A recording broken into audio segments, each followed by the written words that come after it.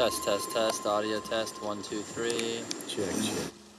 The crew, led by executive producer Brian Knappmiller, is documenting Joel as he travels between islands at night. Excellent. All right, come on, guys. When a school of needle-nosed flying fish caught the crew off guard. We hear this noise, then bam, chaos happens in the boat. Unseen by the crew, it appears Brian was struck in the neck by a fish. Push that on it for a moment. Keep your head down, Brian. It just felt like a fish jumped out of the water, hit me in the back of the neck. I got a little whiplash, and that was that. Can we radio forward to the medics? Yeah, okay. After we need to Do this first. Discovery producers were forced to put the hunt on hold for half an hour to get emergency personnel to Joel and Brian's location. It's not going to be sick. Just be sick. Don't feel sick, but I would love to get to shore. Got it.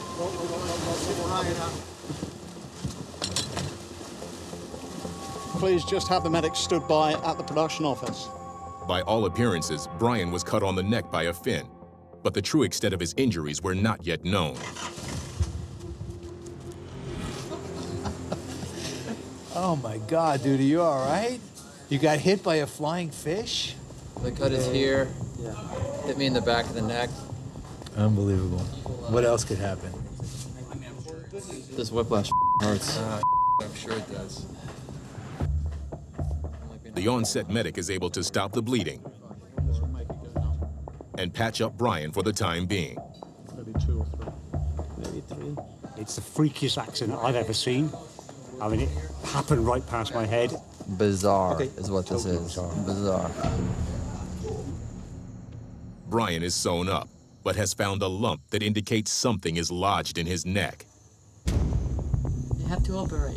Surgery. You need surgery? Yeah, surgery. What initially appeared to be just a gash was actually the entry point of a stab wound. I wasn't just hit by a fish, but I was actually stabbed 5 inches completely through the back of my neck. Brian needs immediate medical care. They will not put their people at risk landing in at an improvised landing area. This is an improvised landing area. That other island has an official landing zone, and it's 15 minutes away by boat. The right next to us has. Getting Brian off the island and to a hospital has become a 4-hour ordeal. We're gonna take Brian onto the beach and to the next island that's 20 minutes away from here. And there's an airport there with lights, and there's a flight from Senam coming in right now to pick him up. The rough sea poses a serious threat to Brian's neck, but the raft is his only way off the island. I don't think anybody realized how serious it was. It was later determined that Brian had been stabbed in the neck by a ballyhoo fish, and a 2-inch barb had broken off in his neck, centimeters from his spinal cord.